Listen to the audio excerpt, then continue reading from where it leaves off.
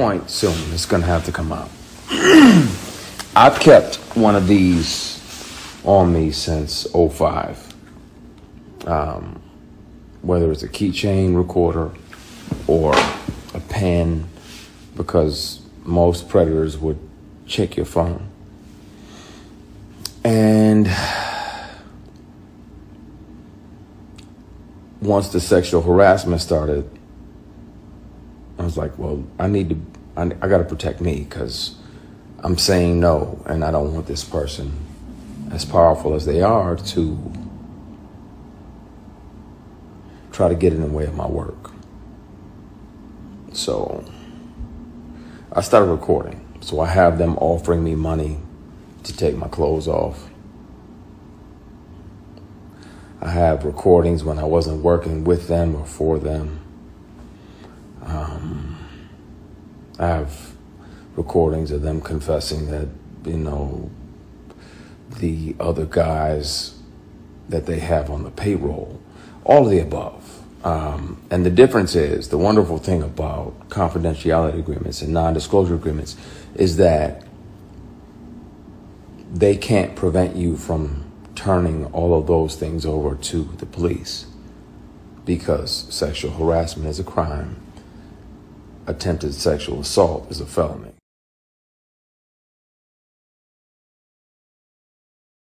Welcome everyone to the LifeScope channel. On your way in, please don't forget to like and subscribe. I listened to the whole Instagram clip by Christian Keys, and I applaud him for speaking on something that most men wouldn't talk about. First off, it seems like once again Holly weirdos or predators are about to be revealed, and I feel like that information needs to be put out there, because people should be able to go to work without being harassed or harmed. Stuff like this does get me riled up a little bit, because people really think it's just so easy for Christian Keys to drop the names of everyone who assaulted him. Let me say this, most people are not born brave, meaning unless you are the one, you may not know what you will do if you are in a certain situation. Hey guys, I'm looking at all the comments online regarding the bombshell that Christian Keys dropped. He didn't say the names. People are assuming who it is. There's actually 2 people that I know of. When you're gonna stop blaming the victims? I'm so sick and tired of it. This is why people don't come forward, and they usually take things to their grave and have drinking problems, drug problems, psychological problems, relationship problems. They struggle with the business. They are depressed. They're distraught. They are traumatized.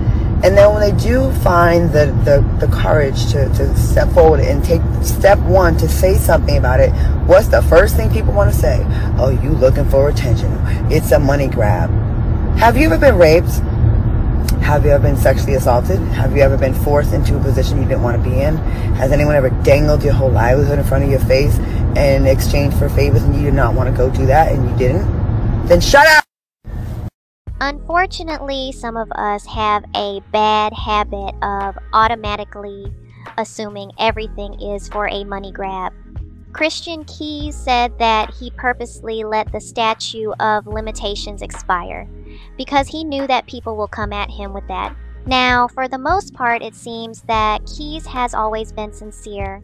He lets it be known that he is a Christian, and as far as I know, there wasn't any wild allegations or rumors about him out. So it's not hard at all to believe that men and women were trying to proposition or assault him. I saw comments where some people are saying, why doesn't Christian just go to the police? Either drop the names or shut up. And why did it take 15 years to say something? I will not be shamed. I did nothing wrong. And you have to keep telling yourself that until you believe it.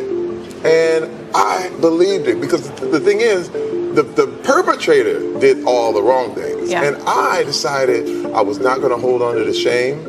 And all of a sudden I was free. And when you don't have shame, you are free. And that's it's literally the instructions I was given, and I've seen it affect people in a positive way, and it definitely helped me to get through all of this. And I remember you saying that you know, going through that experience and talking about it led other people to realize where their lines had been crossed in the past.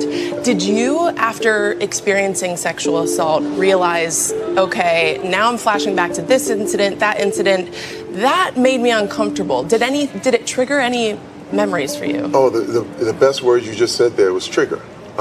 It was a trigger. You recently revealed you were sexually assaulted by a director. Well, why did you reveal it? It was just something that Female director? No, it wasn't. Male director? No, I wouldn't have considered that an assault. But there was, you know, this stuff that came out recently about Harvey Weinstein.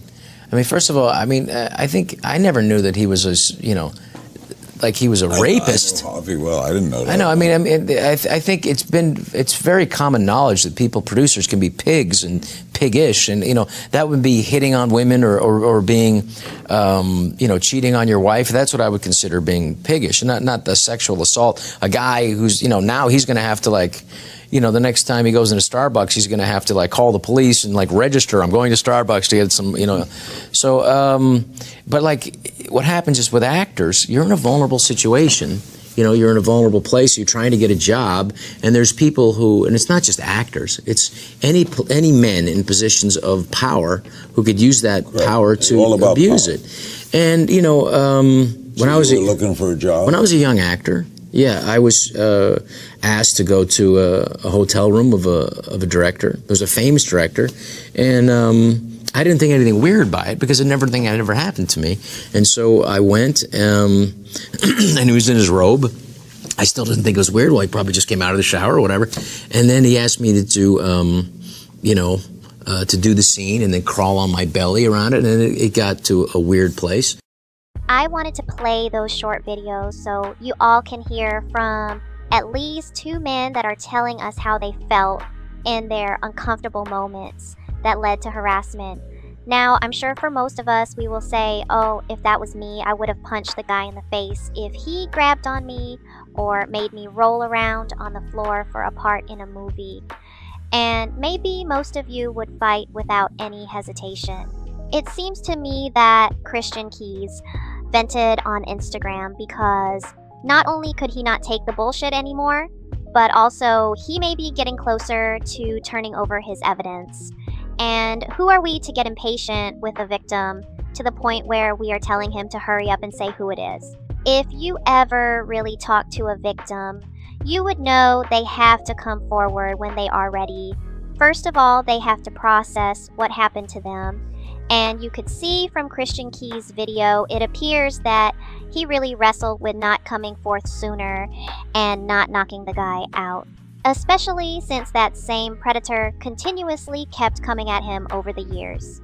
Although I agree that coming forward can possibly prevent another incident from happening, I don't want to chastise a victim for not doing so.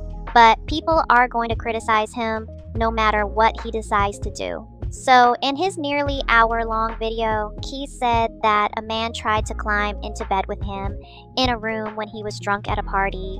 He continued on by saying that a female actress massaged his equipment and that a man offered him $100,000 to undress.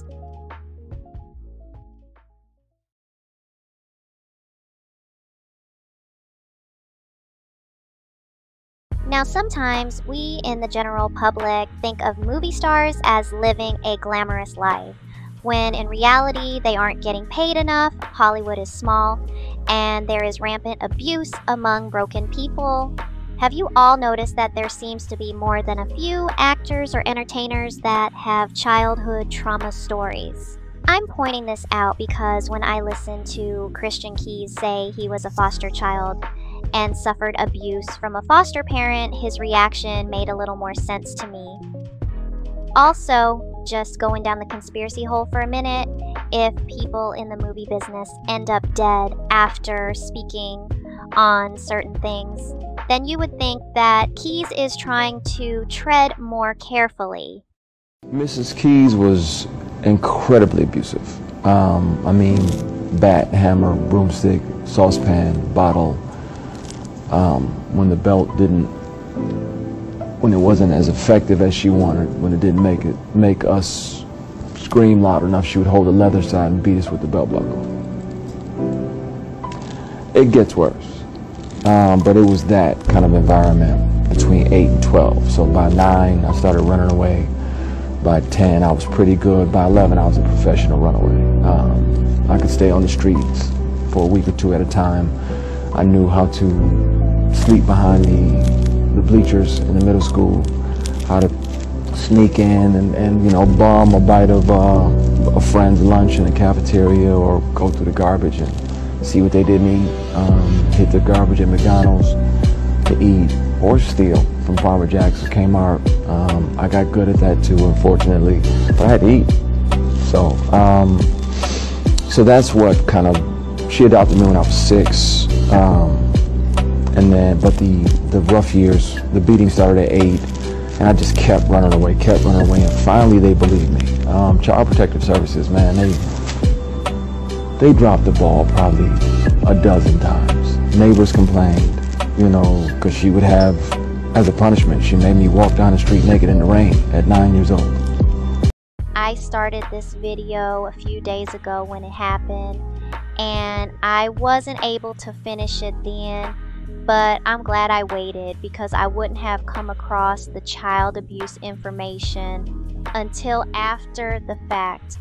And I feel it's important to add his background because some childhood triggers last a lifetime and have a way of being acted out. So I believe he was assaulted, and hopefully he can get some type of justice if that's what he seeks.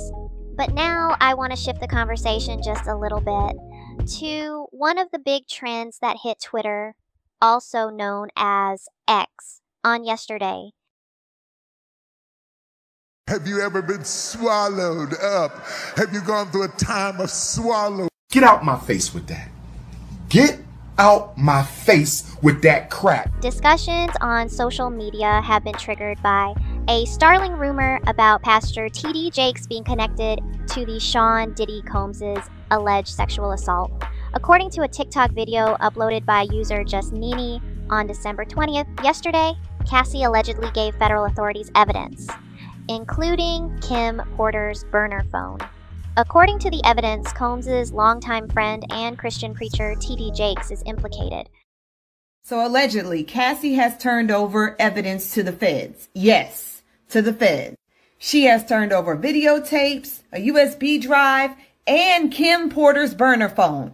Now, there is also an alleged email out saying a plethora of other things that include T.D. Jakes with Diddy. I'm gonna let y'all listen to it. I'm not finna say nothing else. Says here, yo bro, Cassie has turned over substantial amounts of evidence to the feds. I'm told that after Cassie had a long conversation with blank, I have to protect this person. They're going through a lot right now. And her lawyers, she finally was convinced to give up the videotapes and audio recordings that contain footage of S parties and other private gatherings that feature some pretty powerful and prominent people. And get this, she even gave up a burner phone and USBs that belong to Kim Porter with incriminating evidence against Diddy.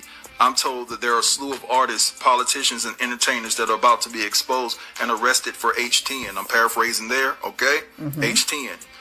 I'm told that Cassie's husband played a significant role in getting Cassie to turn over the evidence. It's to my understanding that Cassie felt that by exposing the truth, it would also make her look like a filthy Moor, and I'm paraphrasing there because some of the videos she turned in, it shows her getting number one, okay guys, I'm paraphrasing again, and committing more disgusting acts that she was forced to do. I'm also told that multiple male escorts corroborated the fact that T.D. Jakes have slept with multiple men at Diddy's parties and abroad, and they refer to him as being a power bottom. Wow. It's also been said that a young male has acquired a lawyer to represent him as he is set to sue Jakes for an incident that took place when he was just years old. It's been said that the young man was forced to perform sloppy toppy, and I'm paraphrasing here, guys. You can actually put two and two together to understand what I'm trying to say. It's been said that the man's family were members of the Potter's House, but left the church in 2015. According to multiple church insiders, the parents were paid off to keep quiet. The guy's a grown man now and is seeking his own justice. It's been said that the young man doesn't even deal with his parents even to this day because they took hush money. According to Pastor Blank, and I have to protect this pastor, Bishop Jakes is about to get railroaded and all of his dirt will be exposed. That's why the bishop has quietly lawyered up. He sees his fall from grace coming. just don't look good for nobody. And when I say nobody, I mean nobody. Hollywood is being turned upside down. Jeffrey Epstein's list is going to come out. If this is actually true, this list is going to come out, and we already know TD Jakes is caught up with the other shit, allegedly being the person that is messing with Christian Keys. Everybody's saying it's either allegedly TD Jakes or allegedly Tyler Perry. It's either one of them. But oh my God, if this is true, buckle up, because next year, 2024, y'all better get y'all bingo cards out, because it's gonna get real. Now, as always, it's easy to get swept up in all of the madness that is coming out. Until everything is officially confirmed, we don't know if this is true or not. But I will say this, rumors have been circulating about TD Jakes for years. To top it off, I had to add this information, not just because it's an interesting update to the Diddy effect, but because many people are speculating that either Tyler Perry or TD Jakes could be the billionaire Christian Keys was talking about. Again, all of this information regarding TD Jakes that came out hasn't been confirmed as true. It's going to be crazy to see how or if the pastor is going to have his team put out a statement regarding this. I'm going to end with this. No matter how high up the mountain you think you are, if you got skeletons in the closet, the bones have a way of knocking you down. So, to any victim, don't be discouraged, and please recognize there is power in telling your story. Let me know what you think. Until next time.